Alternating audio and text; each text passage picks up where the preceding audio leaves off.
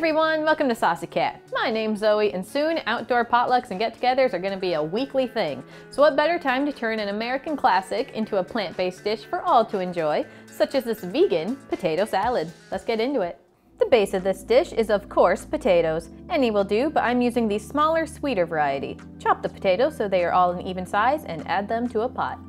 Fill the pot with water so the potatoes are covered and bring to a boil. Boil the potatoes for 10 to 15 minutes until soft. Drain out the water and set the potatoes into the fridge to cool. Meanwhile, let's prep our other veggies. Start with slicing up some celery into small pieces. Then chop up 1/4 of a white onion. And finally, slice up some green onion. With our potatoes cool to the touch, carefully remove the skins and chop the potatoes into even smaller pieces to match our other veggies. Add all of the veggies into a large bowl and make up a dressing. Add vegan mayonnaise into a small bowl along with some yellow mustard and white vinegar. Season with celery seed, dill, and black pepper. Finally, if you can find it, add in some black salt. This magical ingredient will add a slightly eggy taste to the salad, which is great since we obviously don't have hard-boiled eggs in this version.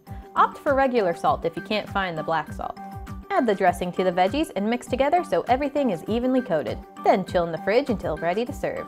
Now grab a bowl, garnish with some paprika, and let's serve this dish. I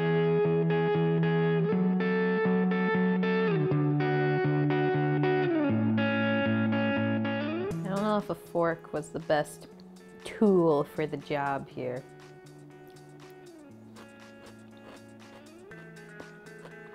Honestly, this is exactly how I remember potato salad being. Perfect for a picnic or outside get-together.